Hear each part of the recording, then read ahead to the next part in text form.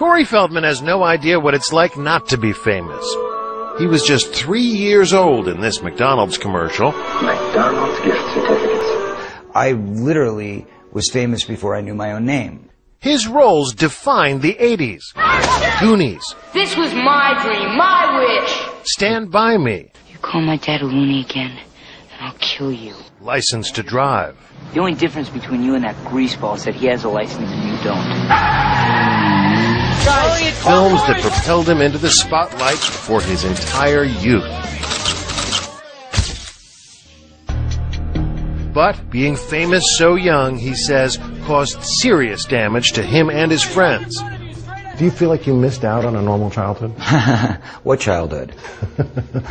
I don't know what that means. A lost childhood and a loss of innocence. He blames the adults, not just those looking to profit from charming children, but also some with far more sinister motives.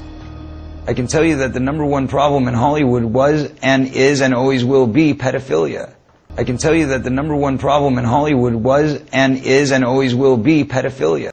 That's the biggest problem for children in this industry. The casting couch even applies to children. Oh yeah. I can tell you that the number one problem in Hollywood was and is and always will be pedophilia. I can tell you that the number one problem in Hollywood was and is and always will be pedophilia. That's the biggest problem for children in this industry. The casting couch even applies to children. Oh yeah. Not in the same way. It's all done under the radar. Nobody talks about pedophilia. It's the big secret. And it's widespread? Oh yeah. I was surrounded by them when I was 14 years old. Surrounded. I can tell you that the number one problem in Hollywood was and is and always will be pedophilia. Literally.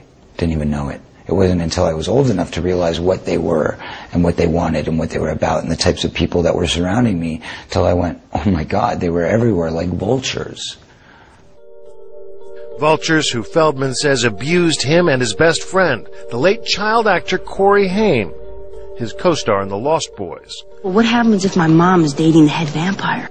Feldman says the trauma of that pedophilia contributed to Haim's death. I can tell you that the number one problem in Hollywood was and is and always will be pedophilia. There's one person to blame in the death of Corey Haim, and that person happens to be a Hollywood mogul.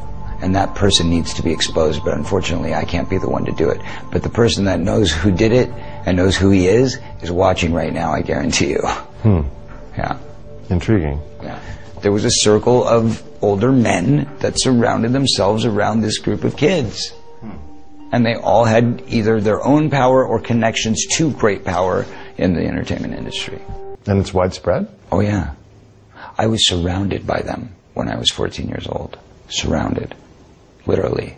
Didn't even know it. It wasn't until I was old enough to realize what they were and what they wanted and what they were about and the types of people that were surrounding me till I went, oh my God, they were everywhere like vultures. Feldman won't name names. And he admits his friend had a struggle with addiction, which he says was a mechanism to cope with his demons. It was a symptom. It was a symptom, correct. Are we in it?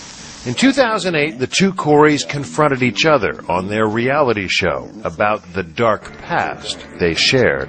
You let me get around in my life, man, raped, so to speak, when I was about 14 and a half, and I'm saying this right now. What'd you do, man, when you saw that going down when I was 14 to me? What'd you do? You knew about it. You want to talk about the truth? Okay, well then let's talk about the truth. I was being molested at the same time by somebody else. What'd you do?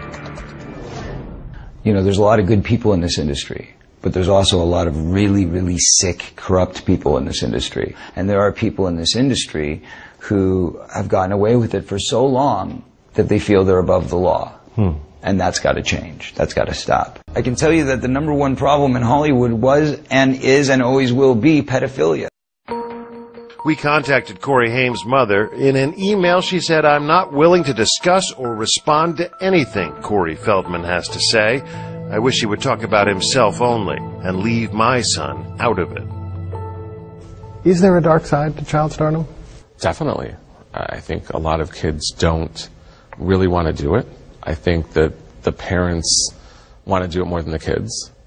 Chris Snyder says for most child stars, it's the parents that can cause more damage. And he would know, having managed with his late boss Iris Burton some of the most iconic child stars, including Feldman, River Phoenix, and Drew Barrymore. The biggest problem in the whole thing is when the parents start to live through the kids and quit their jobs and buy expensive houses, buy expensive cars, and the parents aren't understanding it's not going to go on forever. I can tell you that the number one problem in Hollywood was and is and always will be pedophilia. And it just wrecks everything. Feldman's parents managed his career until the money came between them. I got legally emancipated by going to the Producer's Pension Health and Welfare Plan myself at 14 years old and saying, what were my earnings and what's left? Earnings, by the time I was 13 years old, $1 million, which is really not that much money, but in those days it was, in the late 70s, early 80s, that was a good chunk of change. And how much was left? $40,000. And guess what? When I went in for the emancipation trial, my father said, since I spent my time with you on your last film and took it away from my office where I should have been focused, instead, I'm going to ask you for that $40,000 back as repayment for the money that I lost in my business. You had to pay your dad? Correct. You can check the court filings. That was a fact. Wow. So I started at zero at 15 years old, coming out of the hole. We asked the court for the records, but they're sealed. In a statement, Corey's father, Bob Feldman, told us any money that the court awarded is a fraction of his claim. And this was a reimbursement for strictly professional expenses. For instance, private school, a publicist, professional wardrobe, traveling expenses, and lots more. This helped to save his career while he was in trouble with drug problems. I thought I was doing the best for my son, and I am always here for him. Child stardom is not a dream Feldman has for his own son. I'll see you in a minute. He is, after all, one of the few stars who doesn't let his child get photographed on the red carpet. Would you ever put your own kid into the industry? No, absolutely not. Never? Never. I believe that everybody in this world should have the freedom of choice. And child stars don't? Child stars have nothing. I can tell you that the number one problem in Hollywood was and is and always will be pedophilia. They have nothing. They have no choice. I was never taught how to have a family. I was never taught how to raise a child because I wasn't raised properly. I was never taught how to care for somebody because I was never shown genuine love. I was shown business. This is what you do. Here's how you read a contract. I knew how to read a contract by 10 years old, but I didn't know what it meant for somebody to come in and tell me they love me and kiss me goodnight. That's a problem.